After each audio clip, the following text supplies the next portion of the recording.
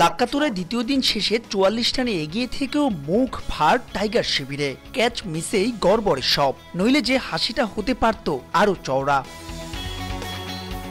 তবুও বাংলাদেশ যে দারুণভাবে ম্যাচে আছে তার মূল কৃতিত্বটা মূলত স্পিনারদেরই। সিলেটের উইকেট এখনো ব্যাটসম্যানদের পক্ষে কথা না বললেও তাইজুল নাইমরা করেছেন আটোসাটো বোলিং, যাতে স্তুতি ঝরল কোচের কণ্ঠে। Took 8 wickets, so that means that's a good day for us actually.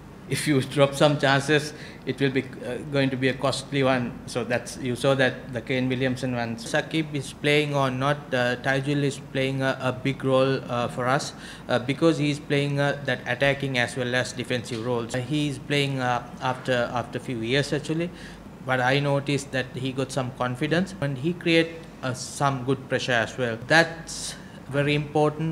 কথা বললেন শান্তর অধিনায়কত্ব নিয়েও, নিজের অভিজ্ঞতার আলোকে দিলেন পরামর্শ। I think he managed well.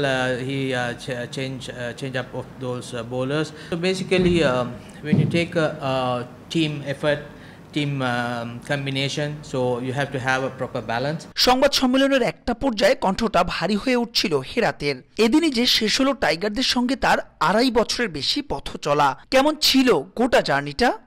Bank থেকে নগদে অ্যাড মানি করে প্রতি সপ্তাহে জিতুন মালদ্বীপে কাপল holiday package. I mean, as coach, there are a lot of learnings, as well as I shared my experience with these boys. The main thing is understanding their roles as well as understanding their strength. So once you get it done, those things I'm sure that much easier to work on. আবারও বাংলাদেশে ফিরবেন কিনা এমন প্রশ্নে বলটাকে বিসিবির কোর্টেই ঠেলে দিলেন হেরাত। জানান আপাতত ২০২৪-এর ফেব্রুয়ারি পর্যন্ত ব্যস্ত শিডিউল তার। মাহবুব রিমন, সময় সংবাদ, সিলেট।